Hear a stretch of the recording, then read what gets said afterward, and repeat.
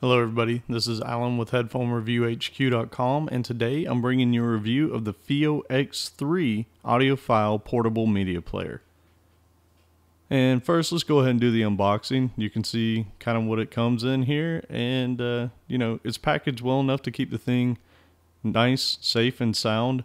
It's effective packaging. So let's go ahead and open her up. And the first thing we'll take a look at here are the cables. So in this first bag here, what you're going to see is there's a micro USB cable. There's your micro that plugs into the Fiio X3, and on the other side is your standard USB cable that plug into your computer. And this is used for both charging and for transferring files to and from the internal and the external storage card. This cable is your coaxial digital out. So if you want to send the true bits to another external DAC or amplifier that you have, then you can do that. Here's your instruction manual. I highly recommend reading that because there is a lot of functionality on this device. I'll go over some of it, but not all of it. They do ship with a couple of screen protectors. And here is your warranty manual. And the nice thing about this, they also tell you how to identify whether or not it is an authentic Fiio X3. So all good stuff to have. And here's your Fiio X3. You can see the silicone case that it's in.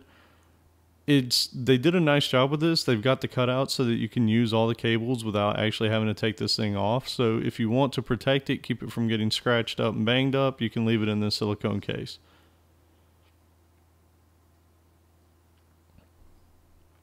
But if you're like me and you like the way things look, you're going to have to unpeel this. So we go ahead and take this thing off here. And much like with the Fiio Mont Blanc and the E17 and the Andes, I just love the fit and finish they do on these things. I mean, this is a gorgeous piece of work here. You have the brushed metal on the device. The buttons are all metal. I mean, it's just they've done a really nice job of making this thing pretty. So if we look up close here on the bottom right, you're going to see that play, pause, OK, and power. They combine a lot of functionality in that one button. Then next to it, you have your volume up and down, and that's also your menu option changing. And then the fast forward and up and down are your menu selection. And the top left is your go-to menu or return. And then your hold, much like with their other devices, if you're playing and you got this thing in your pocket and you want to make sure it doesn't change on you just because a button accidentally got hit, you just turn that on. Here you have your headphone output jack on the right. You have your reset button, which will reset you back to the original settings, and then your coaxial output that plugs into that cable mentioned previously. And over here on the side, that's a TF card slot, and that actually stands for Trans Flash. That's the old name of it. It's actually a MicroSD card slot. And I've got a 32 gig one plugged up to it. On the right there, you have your line out. That's basically an aux out. And then on the left, you have your micro USB input. And on the back, again, just a nice, brushed metal look. And they've got their logo etched in and all that. I mean, it's just, they've done a nice job. It's pretty. So now, let's talk about the screen real quick. It ships with a plastic cover on it. I'm going to remove that. The screen is fairly low res. It's a 320 by 240, but it looks pretty good. I mean, most of the time you're not going to be looking at it as much as you're just listening. So there's my MicroSD. And here I'm going to show you how to do a firmware update. You're going to go to fio.com.cn, go to support, and then download. And it's not labeled great. You're just going to see this FW 1.3.1. Download that, or if later it might be a newer one. And then you're going to unzip that file. It will put an x3.firmware in the folder. Copy that over to the SD card, and it has to be on the MicroSD. You can't just do it directly to the device. That's one of my qualms with it. If you don't have a MicroSD card, you're not going to be upgrading the firmware. So plug the SD, you put this in there, and then to actually do the firmware, you hold the top left and the bottom right button together, and it'll start up and it'll roll through this. I've sped this up. It takes a little over a minute. So there you go. It'll boot back up. And then the first thing it's going to do is ask you to choose your language. Obviously, I'm going to pick English. And then just to show you where you can go find out what firmware you have, you go all the way down to the system settings and then go down to storage and info. Actually, I'm going to set the backlight up so we can see this a little bit better. But your info and storage, hit enter on that, and you see that you've got 1.31 on here now. Now, I want to run you through some of the options on this just quickly. So you've got your treble and your bass modification, so you can EQ these things independently. It goes all the way up to +10 and down to -10 on both. You can either tap the buttons to do this, or you can hold them down and quickly go through them. You know, hopefully you have some headphones that are great on neutral and you can just leave it there. But I did find these extremely useful if I'm listening to some hip hop or something and I want that extra punch. It does a great job. And then you've got various different play modes. You have, right now that shows shuffle, you have repeat all, you have repeat one, and then you have play all, and then stop essentially. So there's several different play modes. Those are mostly standard on just about any portable media device, so pretty standard. Browse files, you can look at the internal memory or the external, and you can see the different types of formats this thing supports. And there's even more than this. You have your WMA, your waves, your MP3s, your FLACs, your ALACs, which aren't on here, APEs. I mean, this thing will play pretty much anything you throw at it, which is just beautiful. You don't have to do a bunch of conversions. There's a library update function on this, so it will try and categorize it by the tags on the music. So that's nice. Memory play, I like to leave on. That basically means whenever you start the thing back up, it will pick up either on the track or where you last left off. Gapless playback, I leave on, so it's a smooth transition in between files. There's still a little bit of a pause, but it does a decent job. But remember, FLACs and ALACs and all those are basically zipped up audio files, so it does have to unzip them to a certain degree and then be able to do it. Now, the gain there, you have your low and your high, and I left it on high because I was testing with the Beyerdynamic DT990 250 ohms. So it did need a little bit more output, but the good news is it did a good job with that.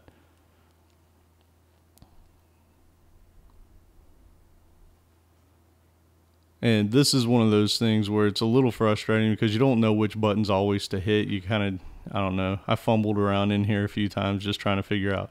So as a sleep, if you want to go to sleep listening to some stuff, it'll turn off automatically. Your backlight time is how long the backlight will stay on after you don't touch it for a little while.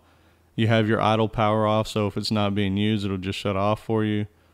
You have various backgrounds, and right now it looks like it ships with several or 3 right now, and I haven't really messed to see if you can have more.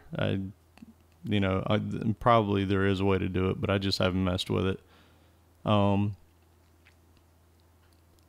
then that's it. And so, as mentioned, I basically used the DT990 250 ohms and the Grotto SR80s to do my test with these, and for 2 reasons. One, with the DT990s, good sounding set of headphones, and I wanted to test out the 250 ohm load to make sure that it would handle, being able to push those headphones. And then with the Grottos, they're very sensitive to fluctuations in amplification and EQ, so I just wanted to see how this thing sounded on its natural setting with those headphones. And as you can see there's the display I talked about, the 320 by 240. It's okay. It's not going to rival your smartphone or anything like that, but you do get your cover art if it's available with the album that you put on there. And it looks okay. It's going to be good enough for you to be able to navigate, and it's not offensive. So let's talk about the one major thing that everybody's going to want to know about, and that's the sound quality of this thing. It's fantastic. It sounds incredible. I mean, in a portable media player, I'm really shocked. I think they say that it will last 10 hours on a charge for listening. And I mean, that's going to be 10 hours of enjoyment, because now you can put your uncompressed audio on this thing and it sounds amazing. Like I said, with the Beyerdynamic 250 ohms, it drove them well. I mean, it would actually get them pretty loud. I wouldn't say it's going to take you to ear bleeding levels, but it's definitely got enough juice to crank it up to where you can enjoy listening. And with the extra detail and the non-compression, the music sounds fantastic in these things. I found that using the EQ settings up and down came in handy whenever I was wanting to listen to some hip hop or something like that, or if I wanted to tone it back down and listen to some classical, it worked out great. Everything about it screams quality. The sound quality can be compared to the Fiio X3, which is highly regarded as one of the best external DAC and amp combinations out there that can be had for a good price, and this is right on par. I know this uses a different chipset, and it is crystal clear. There's no hiss, there's no hum, it just sounds absolutely wonderful. You can charge and play at the same time, and I found that to be extremely clean. Pretty much everything about this device, if you've been looking for an audiophile grade media player that you can take with you on the go, this thing is outstanding. It really does a great job. And as far as I know, the only ones that you could probably compare it to are the Cowens. And from my understanding from other people, I have not tried them out myself, but everybody gripes about the user interface on the Cowens. The only gripe I have about the interface on the X3 is the button layout. For whatever reason, they chose to go with these offset button configurations. So like your rewind and your fast forward, they're angled. You know, the bottom left is going to be your rewind, and slightly above it to the right is your fast forward. And the same thing with the volume buttons. I wish they had gone more for the north, south, east, west configuration, where maybe up and down is your volume and left and right is your track forward and back, because it's just, it takes a lot of time to get used to, you know, moving your finger in that angled situation to get where you're going. And as far as that's concerned, also with the menu navigation, it's not always completely clear whether or not you're going to be hitting the volume up and down buttons versus the enter button on the bottom right to go and change the settings. But those are all minor quibbles. Again, overall, pretty much, once you get into the settings and you get everything set up the way you want, it's not like you're going to be going back there and doing that stuff a lot. So those are just minor annoyances. The only other minor annoyance I have is the fact that to do a firmware upgrade, you have to put a MicroSD card in it. You cannot do the update from the internal storage. And I'm hoping that's something they'll fix with future versions of this, but, you know, again, I think if you're buying this thing to listen to your audiophile grade recordings, chances are you're going to have a micro SD card to put this stuff on, because 8 gigs of internal storage really doesn't give you that much room to get a bunch of uncompressed files on, or not uncompressed, basically lossless, because your FLACs and your ALACs are compressed, but they're still pretty big. So in that regard, I can absolutely recommend this device. It sounds wonderful. The fit and finish on it's beautiful, and I think there's not much out there in the price range that's going to compete with it for what it actually gives you. So if you're out there looking for a portable media player that gives you your audiophile quality and will definitely drive up to a 250 ohm set of headphones well, you need to go give the Fiio X3 a try. It's a fantastic device. I hope you enjoyed this review of the Fiio X3 portable media player. If you have any questions or comments, please leave them in the comment fields below. And as always, you know, subscribe to my channel, and go check me out on Facebook and Twitter. You can find me at Facebook at facebook.com/headphonereviewhq. At Twitter, you can find me at headphonehq, and go check out my site at headphonereviewhq.com.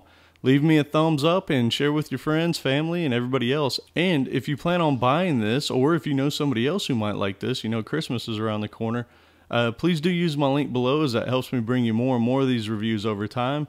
And as always, I'll be bringing you more here in the very near future, and hope you enjoyed this. Thanks. Bye.